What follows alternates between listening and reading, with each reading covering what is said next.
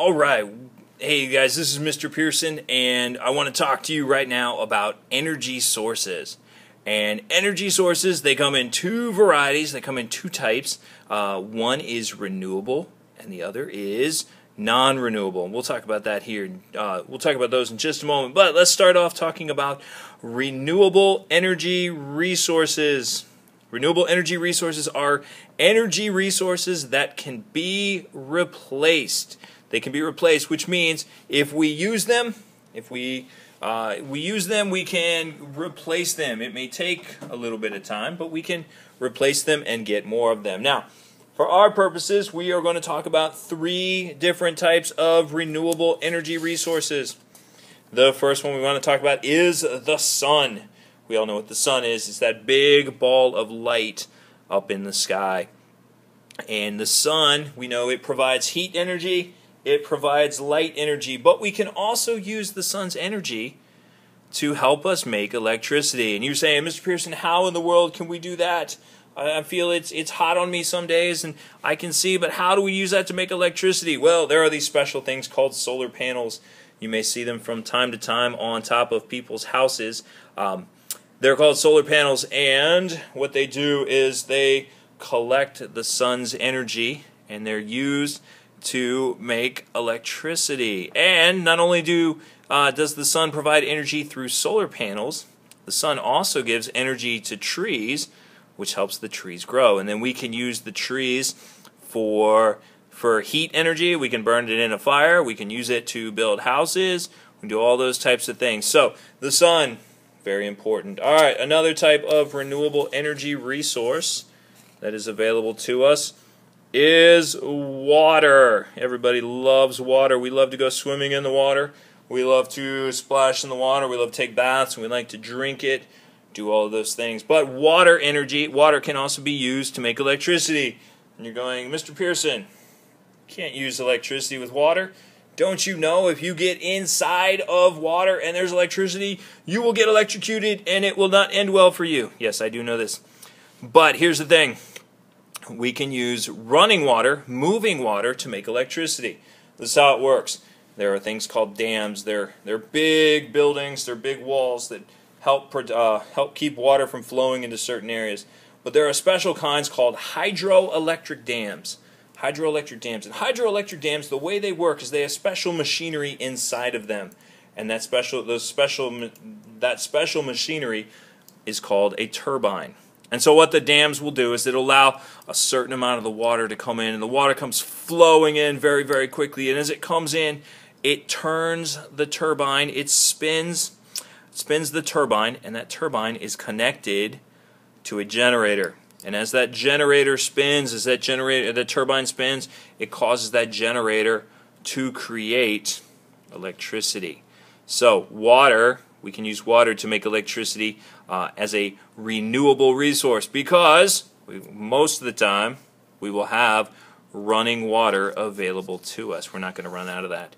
Finally, the other one, we've talked about the sun, using the sun's energy. We've talked about water, using the water from through a hydroelectric dam. Finally, we have one called wind. Wind power is very important as well. And wind power works like this.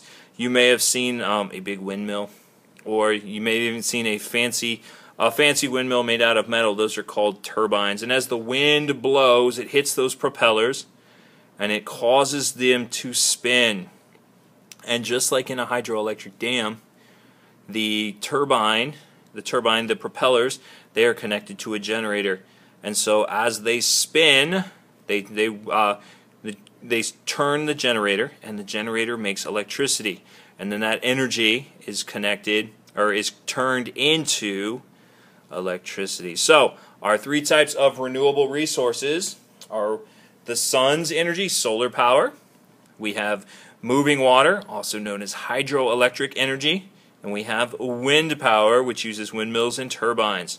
Now let's talk about some advantages. What is so great about these three renewable resources? Well, first off, very important, very, very important, is the fact that they never, ever run out. We learned from watching something else that we saw, we learned that the sun is projected to be around for another 7 billion years. That's a long time. And so we will have the sun's energy. We will have the sun's energy to create electricity for a very long time. Same thing with wind. Because of weather, we will always have some wind. And water. And also, these types of energy, they do not pollute. There's very little pollution that comes from using these three natural resources: the sun, the wind, and water. So those are some advantages: the fact that they never run out and the fact that they do not pollute. But of course, if there are advantages, unfortunately there have to be some disadvantages.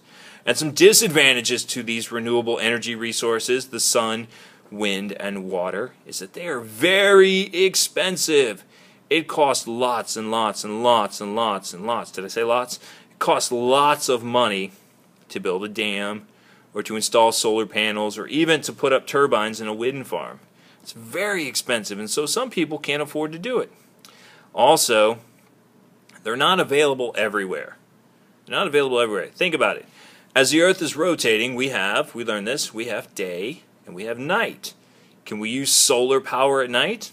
And the answer is no, we cannot, because there's no sun at night. So it's not available everywhere. Sometimes the sun isn't out. Sometimes the sun can go down, can go behind the clouds. Or if we live up in Alaska or places like that, there are times when there is very little sunshine at all. Also, it's not windy everywhere. I mean, sure, yes, some places experience wind, but they don't get wind all the time. They get, sometimes they might get a little breeze, but not enough to create electricity. And other places, other towns, may not be located near water. They might be in the middle of a desert, or they might be in a place where there isn't any water, and so it's very difficult for us to use water power there as well. So, renewable energy resources: sun, wind, and moving water. Alright, not only do we have renewable energy resources, but we also have non-renewable energy resources. And non-renewable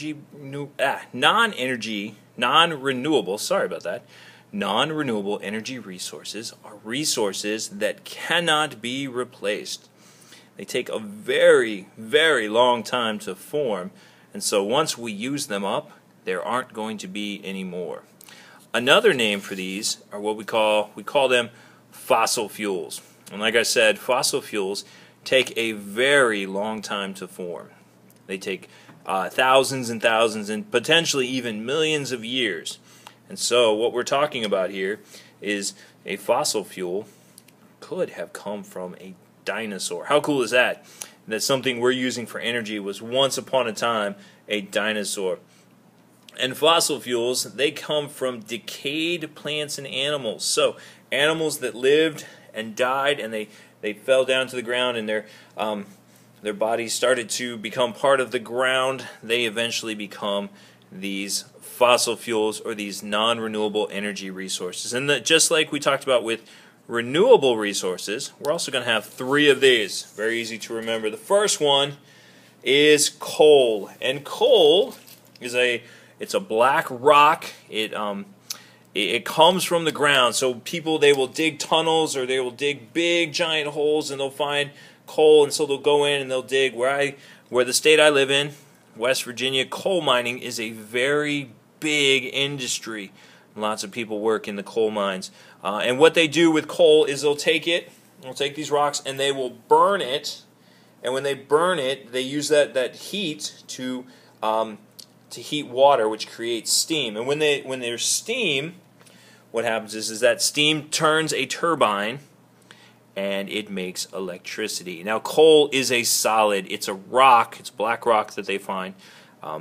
They use it in lots of different things. They use it in power stations to make electricity. They can use it in railroads. I don't know if you ever watched Thomas the Tank Engine, but some of them used coal to power the trains there as well. So coal is a non-renewable resource. It's one of our fossil fuels. Another one of our fossil fuels is oil. And oil also comes from the ground. They use big machines to pump it up out of the ground. A lot of it in the Middle East, over in Europe and in Asia.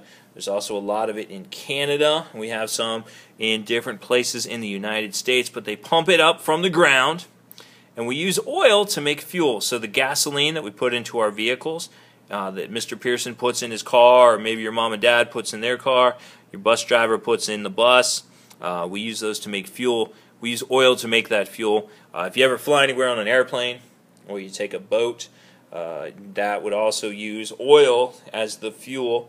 And oil is a liquid. So we have coal, which is a solid, and oil is the liquid. And the last one of our fossil fuels, our non-renewable energy resources, is natural gas, and it also comes from the earth. And when they look for oil, oftentimes they'll find natural gas as well. And natural gas, obviously it's a gas, we use it to heat stoves. You actually, ask mom and dad, you might have natural gas at your house, so you use it to heat your stove.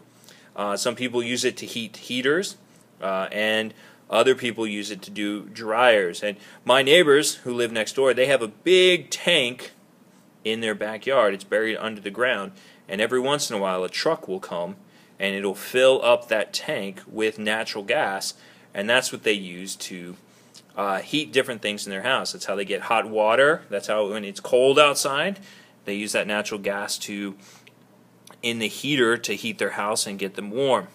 Alright, now we talked about advantages and disadvantages with our renewable resources.